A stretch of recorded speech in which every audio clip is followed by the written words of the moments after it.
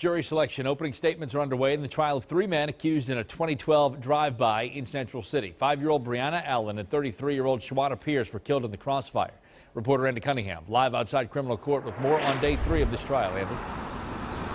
Scott, due to the complexity of this case, it did take some time to seat a jury in this trial, but that process wrapped up sometime this morning.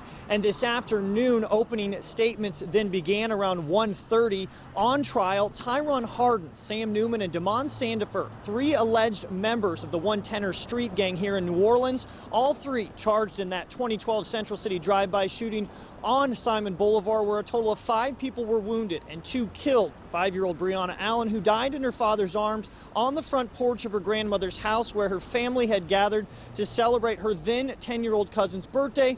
And 33-year-old Shawana Pierce also died in that attack when police say one of dozens of bullets fired from an AK-47 struck the mother of 3 in the head while she sat parked at a nearby stoplight. Now, during openings this afternoon, the state told the jury that they have overwhelming evidence to convict all 3 defendants, while their attorneys each told those same juries that there is a lack of physical evidence to convict their clients. They also said many of the names on the state's witness list are gang members themselves, and their testimony can't be trusted. That testimony is set to begin here within the hour. Reporting live on your side from criminal court, I'm Andy Cunningham. Back to you.